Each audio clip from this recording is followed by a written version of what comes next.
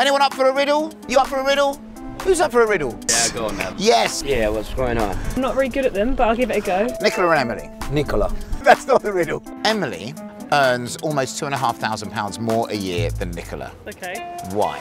Must be because she's got stripes on her top. Maybe she's been there longer. They've been there exactly the same amount of time. You got blue eyes, that's why. No, it's not the reason. Well, Emily works more hours. No, they work exactly the same hours. Because she's blonde. Is she the manager? Because her uniform's on neat and this one's twisted. No, you're completely wrong. I can't tell you, mate. Why?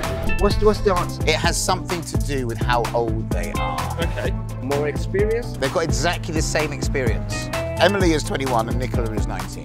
Oh, because the wage is different between 19 and 21-year-olds. Exactly. At 21, you get the national minimum wage of £11.44 an hour. Okay. While Nicola is stuck on £8.60. Yeah. Ridiculous. Yeah. That's wrong. There shouldn't be a minimum wage staggered like that. They do the same amount of work and the same quality of work, so why this difference? Ageist, isn't it? I'm doing the same. I should get the same. Can you answer one more question? One more. I'm not going to charge you for that. Do you think it's about to get better or worse? It should get worse. I think worse. Definitely worse. On this occasion, you are wrong. It's getting better. Is it? There is some good news. Yes. The new government, after years of campaigning by the trade unions, have agreed to pay all adults the same wage. Okay, well then that's a good thing. That's good. Have I improved your day today? Yes. Do you want to give a sign of being happy? Yes.